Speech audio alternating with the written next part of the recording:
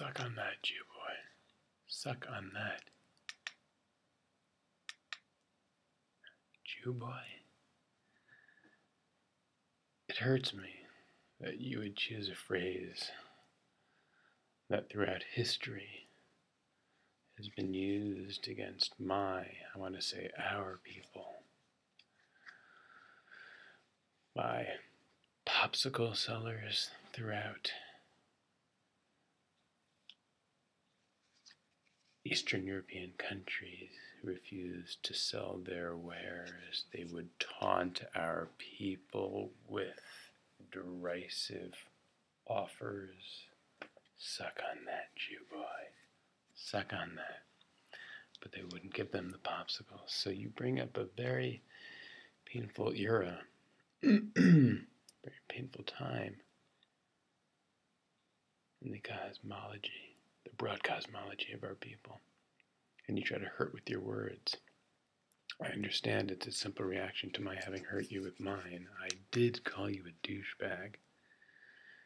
It was behind your back in a private conversation with a man named Steve Agee, whom I remembered having other interactions with.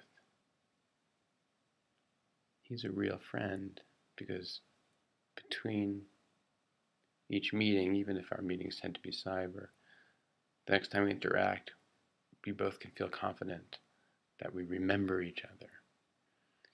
You are not great in that department. So yes, I called you a douchebag. I had no idea you'd hear it. It was a private conversation. I apologize nonetheless. As for saying that you've ruined this shit wheel we call Sad Sack Conversation, you have not. I shouldn't have said it. You were one of the floats we invited to the parade, or whatever the hell your analogy is. So I'm sorry. Go ahead, make it your own.